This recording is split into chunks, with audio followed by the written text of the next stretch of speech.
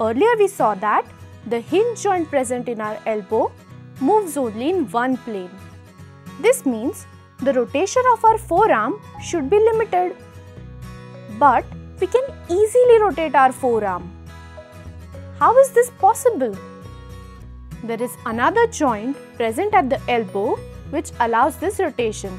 It is the pivot joint.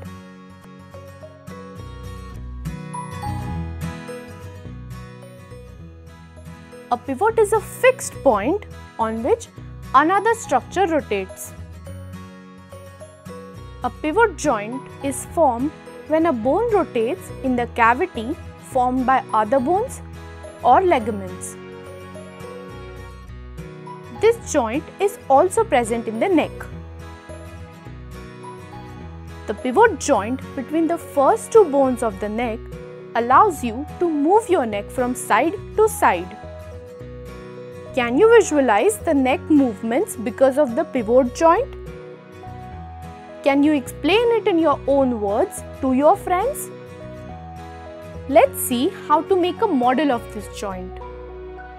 You will need two plastic or PVC pipes, one bigger than the other, cutter, tape, glue, thread and scissors. Cut off a small piece of the bigger pipe. The cut off piece should be roughly of this size. Let's call this A and B.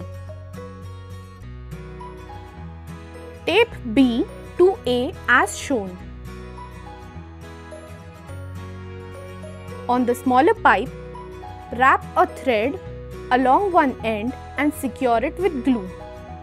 The end result should look like this. Put the smaller pipe into B. Here you have a simple model of a pivot joint. This twisting action has two movements of bones. Prone, that is, when the palm faces downwards.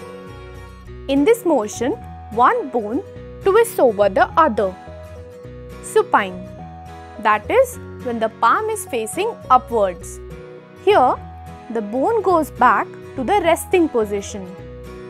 Pivot joints are also used in machines where parts rotate in one plane about a point.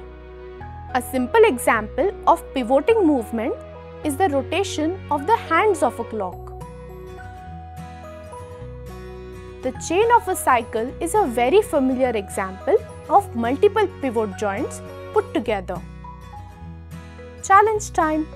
Now look around and find other examples of pivot joints. Can you explain the joint movement to your friend? Make this model on your own and send us the video. You can also watch the videos under skeletal system for more details.